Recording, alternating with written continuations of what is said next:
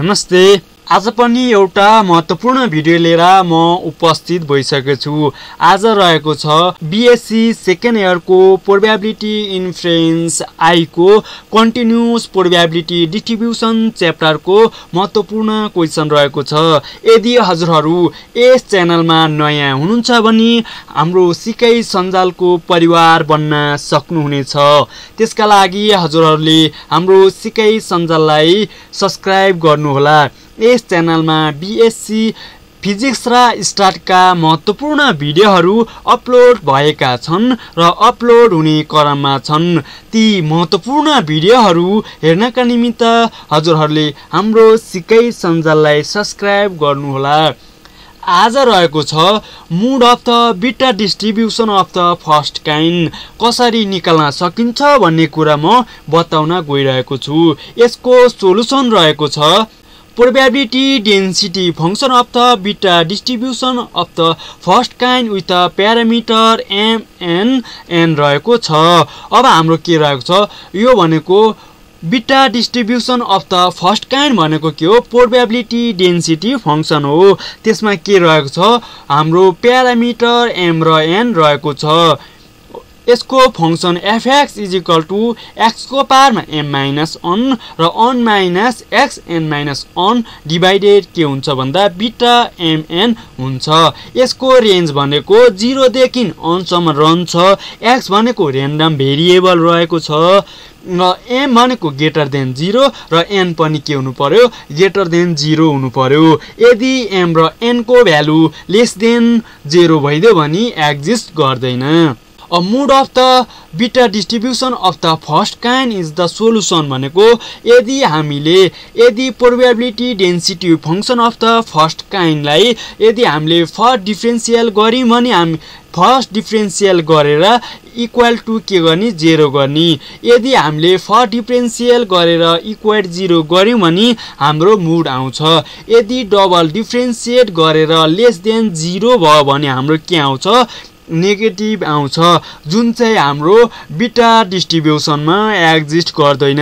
त्यसैले मोड निकाल्नका निमित्त हामीले probability density function of the beta distribution फंक्सनलाई हामीले फर्स्ट डिफरेन्शिएट गरेर इक्वल के गर्नु पर्यो, 0 गर्नु पर्यो। त्यसपछि के आउँछ, हाम्रो मोड अफ द बीटा डिस्ट्रिब्युसन आउँछ। अब यसलाई कसरी गर्न सकिन्छ भन्ने कुरा म बताउँदै छु।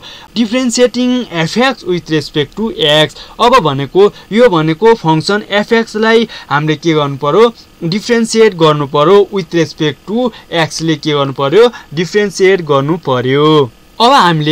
अब हामीले डिफरेन्शिएट गर्दा हामीले यस्तो d बाइ dx र fx छ भने हामीले यो टर्मलाई हामीले यस्तो टर्ममा लेख्न सक्छौं। अब डिनोमिनेटरमा रहेको कन्स्ट्यान्ट टर्मलाई के गर्ने, बाहिर निकाल्दिने।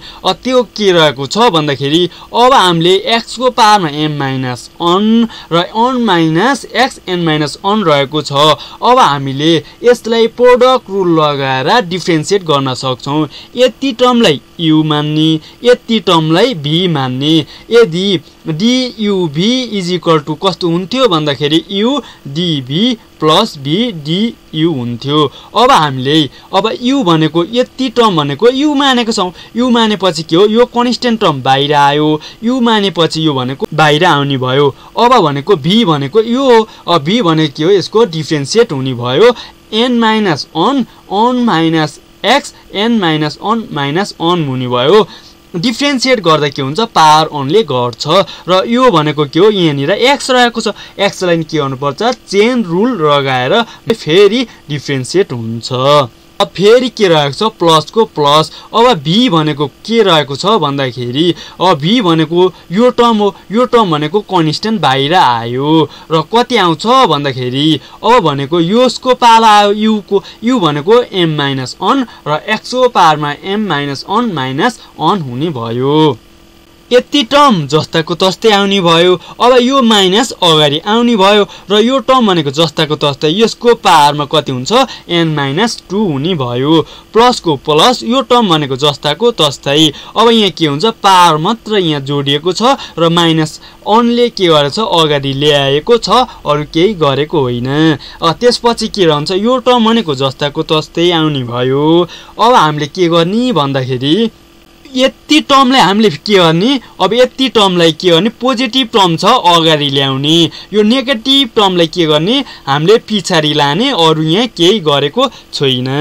अब के रहेको छ यो भनेको जस्ताको तस्तै आइरहेको छ। अब हामीले के गर्ने x को पावरमा m-2 अन माइनस x को पावरमा n-1 लाई के गर्ने कमन निकाल्ने। अब कमन के छ यहाँनिर कस्तो छ अन माइनस x n-1 र यो टर्म भनेको बाहिर आउँछ र बाँकी टर्म कति रह्यो m-1 रहने भयो। यो भनेको बाँकी टर्म रहने भयो माइनसको माइनस। अब भनेको कस्तो हुन्छ भन्दाखेरि यहाँ भनेको अन माइनस x भनेको कमन आइसकेको छ। अब बाँकी कति रह्यो एउटा हाम्रो x रहने भयो र हाम्रो डिनोमिनेटरमा कति रहन्छ भन्दा अन माइनस x रहन्छ। कसरी हो भन्दाखेरि अब हामीले यहाँनिर त हाम्रो कति छ x माइनस अन छ, यहाँनिर कति छ अन माइनस x n-2 छ। यसलाई अब हामीले के गर्ने भन्दाखेरि यहाँनिर त हाम्रो कति आएको छ भन्दा कमन यहाँ हाम्रो n-1 हो। त्यही कारणले अब हामीले डिनोमिनेटरमा अन माइनस x ले डिभाइडेड गरी भने के हुन्छ हाम्रो n-1 कमन आउँछ। त्यही कारणले यस्तो हुन्छ। अब यो टर्म भनेको के हो फर डिफरेन्सियललाई के गर्ने इक्वल 0 गर्ने।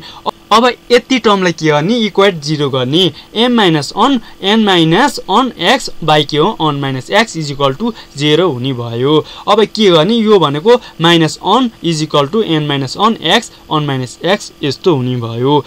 अब हामीले के गर्ने यहाँबाट क्रस मल्टिप्लाई गर्ने, क्रस मल्टिप्लाई गरेपछि यस्तो हुन्छ। अब हामीले यो र यो मल्टिप्लाई गर्ने र यसलाई मल्टिप्लाई गर्ने, अरु केही गरेको हैन, बस मल्टिप्लाई मात्रै गरेको। र कति रहन्छ माइनस अन रहने भयो mx र यो x ले हामीले के गर्ने भन्दाखेरि राइट साइड पट्टि लाने। राइट साइड पट्टि लाँदा के हुन्छ यो प्लस हुन्छ mx plus nx minus x minus x हुने भयो। त्यसपछि यति सल्भ गर्दा कति आउँछ m प्लस n-2 हामीले के गर्ने सल्भ गरेर कमन लिएको हो। त्यसपछि कति आउँछ m-1 हुने भयो। अब x को ठाउँमा हामीले x को भनेको र्यान्डम भेरिएबल, यो भेरिएबल x लाई निकाल्दा कस्तो हुन्छ भन्दाखेरि m-1 m प्लस n-2 हुन्छ। फर m भनेको जहिले नि यहाँ ग्रेटर देन अन हुनु पर्यो, n पनि के हुनु पर्यो ग्रेटर देन अन हुनु पर्यो। यो नै के हो हाम्रो मूड रहेको छ। फर्स्ट काइन्ड अफ द बिटाको के हो मूड रहेको छ। यदि हामीले डबल डिफरेन्शिएट गर्ने र x को जहाँ x को भ्यालु छ त्यो भ्यालु लगाएर यति लगाएर पुट गर्ने हो भने हाम्रो डबल डिफरेन्शिएट गर्दा लेस देन 0 आउँछ, जुन चाहिँ त्यो मूड हुँदैन। त्यसपछि के रहेको छ डिफरेन्शिएटिङ the equation on with respect to x we get the value of the f double dash भनेको लेस देन 0 हुन्छ। त्यही कारणले so negative value in the mood off the बिटा distribution of the first kind can not be valid. So के हुन्छ hence the mood off the बिटा distribution of the first kind with the parameter m and n is यति रहेको छ। यो चाहिँ के हो हाम्रो मुड रहेको छ। आशा छ हजुरहरूलाई मुड अफ द बिटा distribution of the first kind निकाल्नका निमित्त मैले बुझाउन सक्यो होला भन्ने आशा राखेको छु। यदि हजुरहरूले यस च्यानललाई अहिलेसम्म सब्स्क्राइब गर्नु भएको छैन भने सब्स्क्राइब गर्न नभुल्नु होला। हस्त धन्यवाद।